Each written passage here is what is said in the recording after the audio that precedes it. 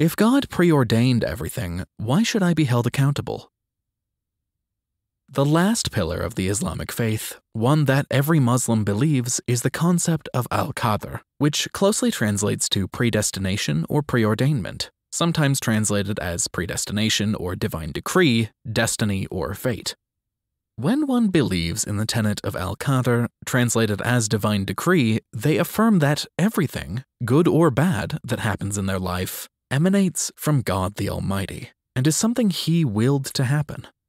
Al-Qadr in Arabic translates to mean to measure, to determine, to assess, to decide, to judge. In the context of religion, the term means divine determined measurements and sustenance for everyone and everything in accordance with His wisdom and power. God states in His book, "Indeed, all things we created with predestination."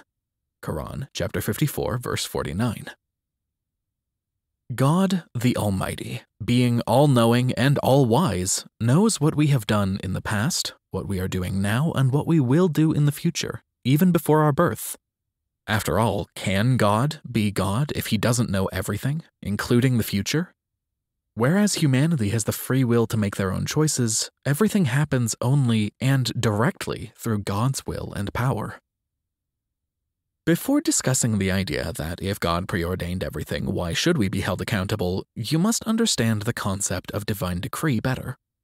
Al-Qadr, divine decree, comprises 4 components. The first component is the belief that God is all-knowledgeable. His knowledge encompasses all things. The Almighty's foreknowledge is infallible and complete. And with Him are the keys of the unseen. None knows them except Him.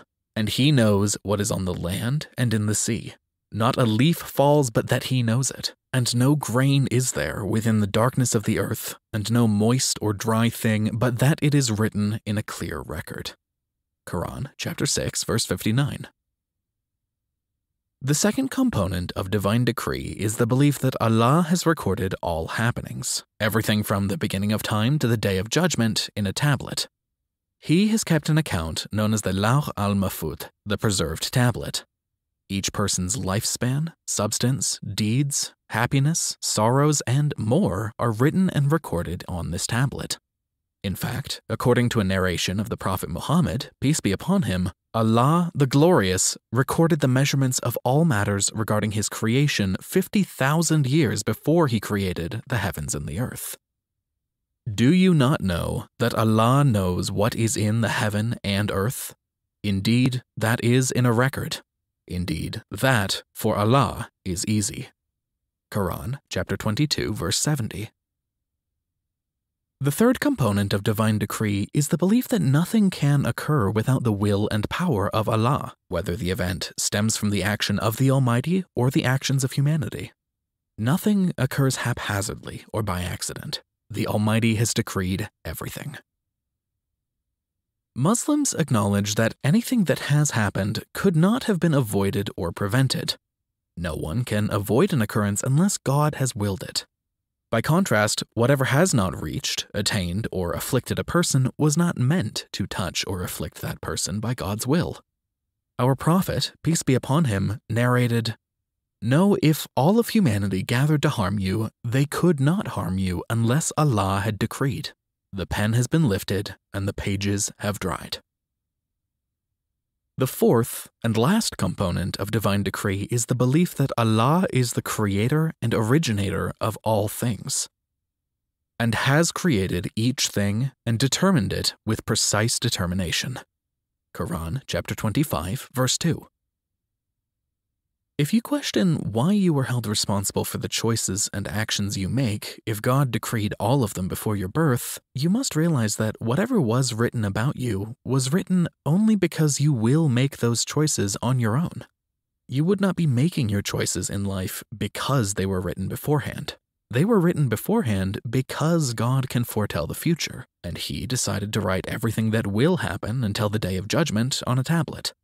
But because God wrote all that will occur in your life in a tablet doesn't mean that God determined or dictated the choices and actions you will take, and that these decisions are preordained for you against your will. God wrote all your actions because you will commit them. You did not commit them before God wrote them. Everyone has free will to make whatever choice they want. This concept may be difficult for some to grasp, and some may find its truth to be a contradiction to everything that has been said previously, but it is not, in fact, a contradiction. To summarize, what God wrote down in the beginning was written because you ultimately make these choices on your own. You will not make these choices because they were written because you will make those choices. The fact that God has written down all things does not change the truth that humans have the free will to choose their course of action. Just because each person's choices are known to God beforehand, because He is all-knowing, doesn't mean that one will not be held accountable for their decisions and actions on the Day of Judgment. God's knowledge of the future does not allow humans free agency to do as they wish. God forces nothing upon anyone. God will hold no one accountable for things out of their control or for something they cannot do. Allah is all-just and all-wise. He tests humanity according to their strength and what their soul can bear. Muslims acknowledge that whatever difficulty they face is surmountable and that they can resolve it. God does not burden any human being with more than he is well able to bear. Quran, chapter 2, verse 286. Muslims acknowledge that whatever befalls them is by God's will and plan, whether they understand or accept this. Muslims place their trust and reliance on God, as God brims with wisdom in all matters. Muslims affirm that God is all-loving, and He loves His servants more than even their parents do. Muslims affirm that whatever God does holds a good motive, so believers always assume the goodness of life and do not lose faith. Divine decree never will be fully understood and comprehended by humans, as the concept deals with the essence of God's power and will beyond that which our finite minds can comprehend. Muslims benefit from learning, believing, and understanding divine decree in several ways.